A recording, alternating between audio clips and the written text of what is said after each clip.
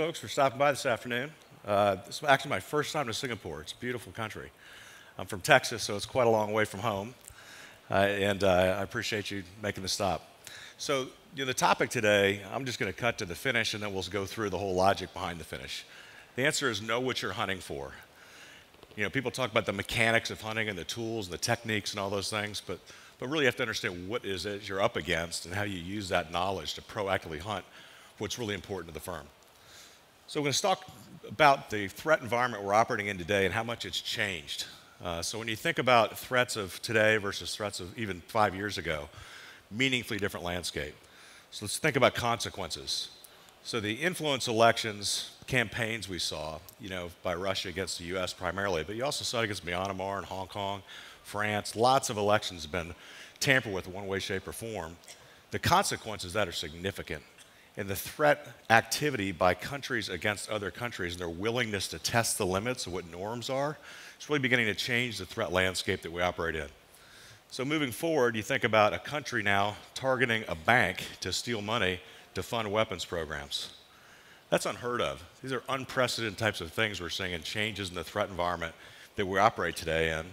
And the consequences on each of our respective businesses and governments are a lot different than they used to be. When you think of just cybercrime and credit card theft and PII and maybe some slight disruptive attacks.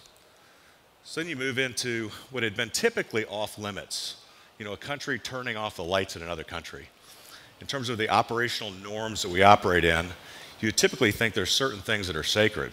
Don't tamper with financial systems, healthcare systems, certainly not the grid to operate the energy in a certain part of the country. So we've seen Russia with Estonia and now with Ukraine on repeatable attempts and actually successful efforts in trying to go out and actually affect consequences through cyber means in other countries. Again, unprecedented, haven't seen this a lot historically. Then you move on, I think is really comical. So you've got in these types of events through like ransomware, through WannaCry, and then Petya, which is not Petya, capability that was supposedly leaked from intelligence communities in the West in the hands of shadow brokers that are selling subscriptions to these cyber weapons. And they're indiscriminate sellers. You can buy it if you're a terrorist group, you can buy it if you're a criminal group, you can buy it if you're another country. So you've got now weapons-grade capability that are leaking out into the public domain, which is beginning to really shift the battlefield when you think of what's motivation, intent, and capability. Capability is out there in the merchandise, and you can pick it up and link it to that motivation, intent, and capability. Again, changes landscape. This I thought was comical because it really put the core ransomware operators at risk. The Petya folks that were actually ransomware operators, when you have Russia targeting Ukraine using what looked like a Petya variant, it was really destructive malware. And what that did is it gave trust issues for the traditional ransomware operators because there's no payment mechanism to actually pay the ransom and release your data. They just went in and overwrote the master boot record and destroyed data. So destructive malware, originally thought to be targeting just Ukraine, and it propagated inside the local network versus over the public internet, but it propagated to 62 countries. Again, consequences going up, facilitated by leak of tools, merchandising and marketing of capability. Stakes are getting higher. So let's think about us as defenders, what kind of operational environment we live in today. It seems calm. We're about 400 kilometers from the equator. But right now, as we sit here comfortable in these chairs, the Earth is spinning 1,000 miles around its axis, 1,000 miles an hour around its axis. We're rotating 67,000 miles an hour around the sun. And we're all here trying to figure out how inside of that balance, we're able to go execute a security program that can operate in this incredibly changing climate we live in, called the cyber threat environment. In that, if you launch a missile to the moon today and you're off by 1%, you're 4,000 miles away from your target. So when you have the world changing very fast, all of the threats that are evolving around us, it requires us to have an adaptive posture. You can no longer say, here's a great program, I comply with these regulations, it's SANS Top 20, it's NIST guidelines, it meets all my peer groups, thumbs up for being what's resilient and what's reflective of great, best-in-class security today. You have to constantly question your security discipline to know that the threat environment is changing and it renders your current controls effective or ineffective every day. So constantly understanding the threat environment you're operating in is going to change your behavior, and you have to accept that change is a constant in the threat environment, and therefore change must be a constant in your security environment, the way you protect against those threats. So let's talk a little bit about the traditional SOC orientation today and how most people spend their time. So from studies we've seen and actually conducted, about 95% of the time that SOCs spend their time, it is not proactive, purposefully hunting to find any kind of residual effect or any kind of lingering effect of adversaries in your environment through hunting. The vast majority of time is spent, in fact, enriching and validating the data, ticketing and reporting, notifications and escalation, a lot of repeatable, meaningful tasks. So we find ourselves with such limited resources in this industry, using those limited resources in ways that can be automated. So you start to think of, what am I doing every day? How much of that can be automated? And how can I shift my time from what is remedial and automatable into something that's really important, driven through intelligence, and has real value to your company on the hunting side? So what's the future SOC? It's no longer reactive. It's proactive and efficient. How do I streamline and automate all those repeatable tasks? How do I accelerate my response time? How do I detect anywhere but hunt everywhere? How do I eliminate those swivel chair investigations where I'm going from system to system to system, trying to find out and understand what's happening, and then go enter data and kick off tickets and all these other systems? Very, very sloppy the way we do business today. And then finally, how do I free up my time, my limited talented resources, to focus on what's the most important risk to my business and go proactively hunt and eliminate it from my environment? How you do this requires intelligence to be at the core of every foundational decision you make, both strategically and tactically. Like I said at the beginning, the secret of hunting is knowing what to hunt for. Just don't go hunt for everything. It's just like security. The security practitioner says, I'm going to protect against every possible threat to my environment. You're in essence going to protect nothing. There's so many ways in through IoT and bring your own device and all the connectivity we have through vendors and contractors. There's no way you can protect against everything. You have to have a clear understanding of what you're up against, how those threats get executed, what the impacts over those threats are, and then how you build your programs to protect yourself. So intelligence foundationally drives all operations in military doctrine. There is no conflict that you will see anywhere in the world where there isn't some intelligence capability saying, what are we up against? How do they operate? What are their resources? What are their strategies? And use that to inform how you're going to defend in that conflict. Same thing in sports. I mean, the folks that tend to do the best in sports, they watch the most film of their opponents. They know what they do in certain game situations. They know that at certain times and certain points in the game, they've got talent that they're going to apply in a certain way to try to defeat your defenses. So studying the film and understanding how your opponents operate, really insightful, and it drives really effective sports outcomes and competitions. Business. You'd never think of launching a new business or a new product in a country unless you study the geopolitical environment, the tax environment, the competitive environment, all the things that relate to business success so you can compete effectively in that business. Yet if you think of benchmarking in cyberspace, so many times we benchmarked ourselves against regulation and compliance or a peer group, when in fact we should be benchmarking ourselves against the adversary. So how do you understand those threats and use that as your gold standard to understand how your current defenses help you counter those threats effectively over time? So the simple kind of 5-step plan, right, to go in and achieve Intel-led security for your program. The first piece of it is understand what are the core threats that create the biggest risk to your business. Separate the noise from the signals. And this is a business exercise. This isn't a machine exercise. It is really understanding what are those threats that are real threats that are active today in the world, not hypothetical threats, that if successfully were executed against your business would create the most significant consequences. What creates a $4 billion move in market cap like we've seen recently in the US? What creates real economic value, real brand value, real damage and consequence to your operational footprint? So you build out that threat profile. Then you understand what your countermeasures are against those threats, specifically mapping. Threat A, This group's going to go try to compromise this environment. They're going to destroy our data, manipulate other data, and then they're going to leak all that data in the public, and they're going to go spoof my CEO's email to have him make a false statement about it. That's a strategy that someone's going to use. Now, how do they execute it? Intelligence is decision advantage over the adversary. That's fundamentally what intelligence implies. So to do that, it's not just the who and the what and the why, it's the how. How are they actually executing? What are their TTPs? So when you now understand the how, the offensive playbooks, then you can really look at the defensive playbooks you need to implement to counter that how. Right? So you got the threat broken down to TTPs, you got your offensive playbooks. Now you can say, now I can defend against that. Part of that playbook development defensively is how you proactively hunt and remediate. So you have to have your sensing infrastructure tuned to try to find things that don't look right in your environment. You then figure out where the signals are in the noise. Then you need intelligence to pivot into what am I up against? Okay, this piece of malware that's coming from this C2 has these registry keys in the payload.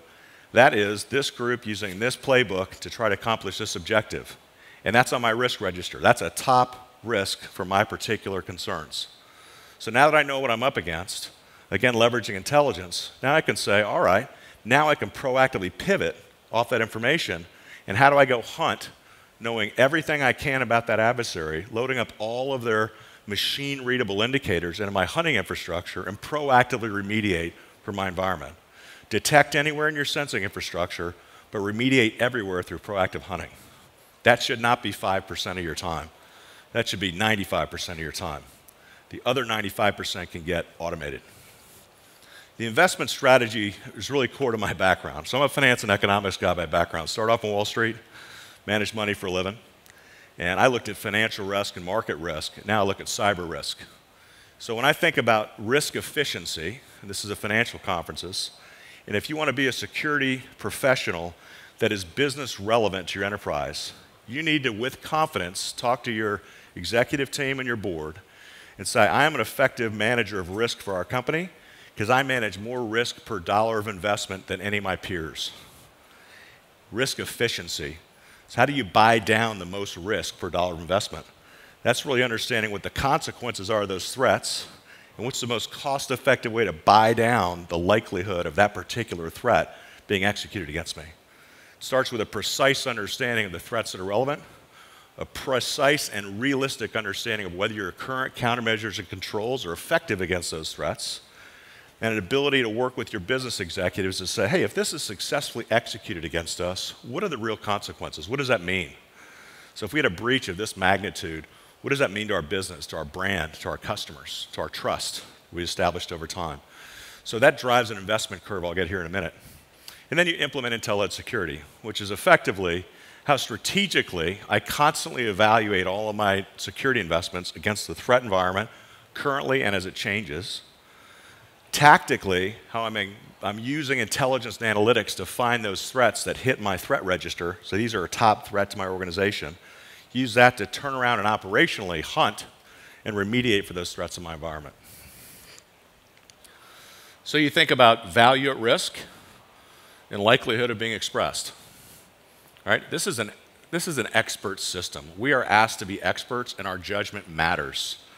So many times, great is at the death, of just being good, because if customer says, "What's the probability of being attacked today?" From their executives, and they say, "Oh, 32.6%," they will get blown up. If you say a heck of a lot higher than it was yesterday, because we're an e-tailer, we've got DDoS mitigation up to 100 gig, and we've seen an adversary that's targeted us before testing 200 gig capability in this underground forum.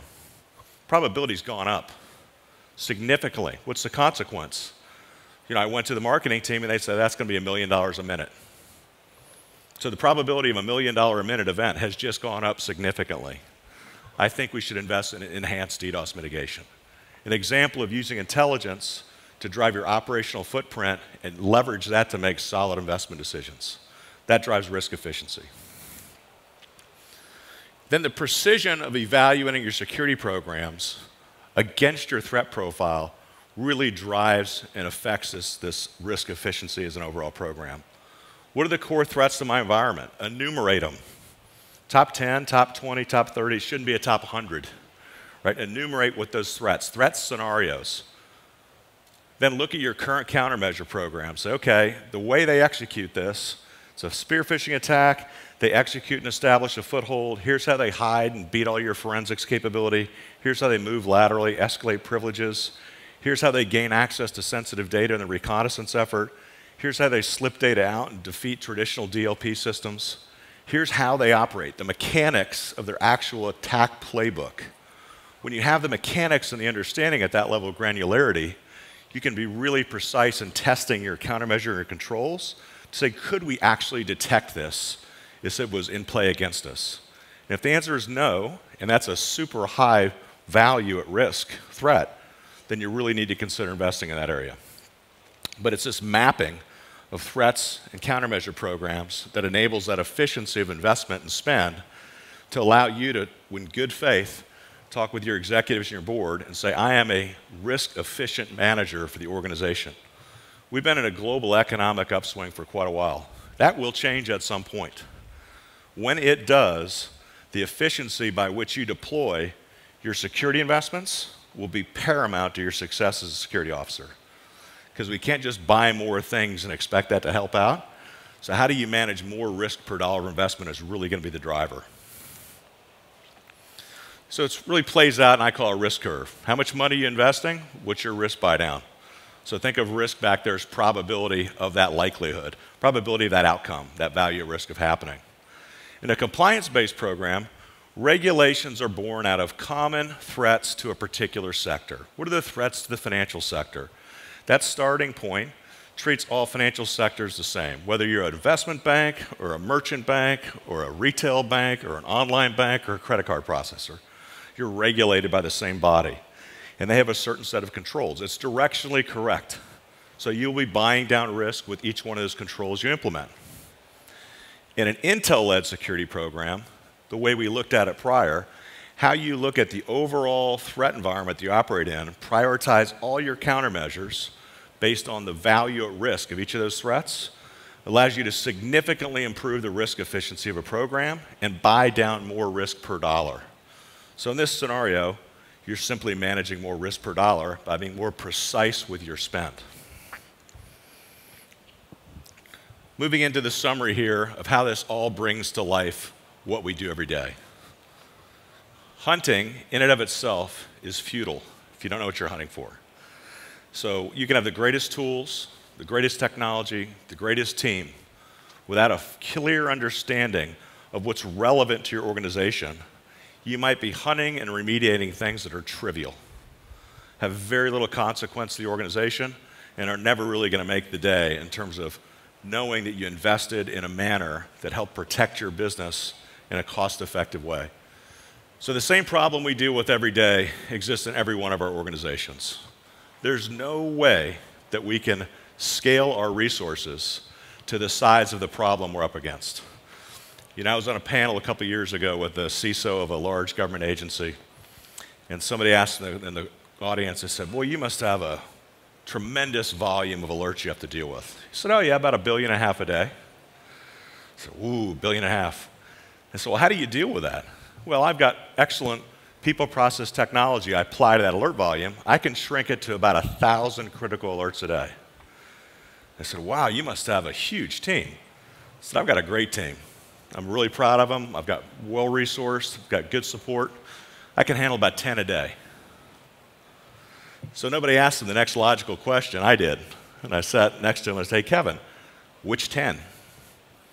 Right? You got a 99% chance of being wrong.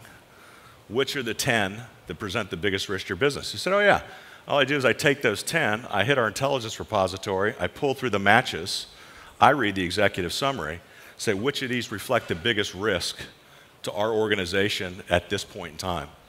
Uses that to kick off their prioritization. Right? That's a man in the middle. It's an expert system. You can't automate that. That's the judgment of really knowing what's important to your respective business or enterprise. But that example gives you an idea of risk efficiency in a tactical manner. So when you start saying, how are we going to spend our resources? If you can automate repeatable tasks, you free up your time for more hunting assets. If you're able to gain sensor access and visibility in your environment, apply solid intelligence analytics, you can find out those threats that are really important. Once you understand, now I've got a threat that's important, which can only be defined if you understand the who, what, why, how, and when. Who am I up against and how are they executing? Now you can pivot into a proactive offensive mindset and say, I'm going to remediate this actor. There are people behind keyboards. How am I going to go employ my defensive capability and remove this actor from my environment and increase my guard because I know what I'm up against. The other thing it enables is rather than the quarterly meeting and say, how did you guys do this quarter in security? Oh, I blocked 46 million malware infections. Executive suite scratches their head. They don't know what that means. If you say, well, you know, one of our top 10 risks on our risk register executed against us this quarter because the investments you gave us in these security controls and technology and people and intelligence, we're able to detect them and defeat them in a matter of 2 days. Wow. What was the consequence associated with that? Well, we got on our risk register about a $100 million event. What did all that cost in your people, process, technology, intel? About $4 million. Spent $4 million, avoided $100 million, see you next quarter. That security officer is business relevant. So when you think of how you are business relevant in your environment and how you're efficient in the way you help manage risk for your enterprise, it's really about those wins that relate on finding evil in your environment that is a real relevant threat that you can put some semblance of consequence. What would this mean if this was successfully executed against us? And you can use that knowledge to pivot into action and go proactively remediate it from your environment. And now have that on your clear dashboard. This is active threat against us. It's likely they're not going to go away. They're just going to go another way because you're a victim of choice, not a victim of chance if it's one of those top threats. And you need to continuously think about changing your behaviors as that adversary changes theirs. So thanks for your time. I'm a couple minutes ahead of schedule, and I'm going to give them back to the audience. So thank you.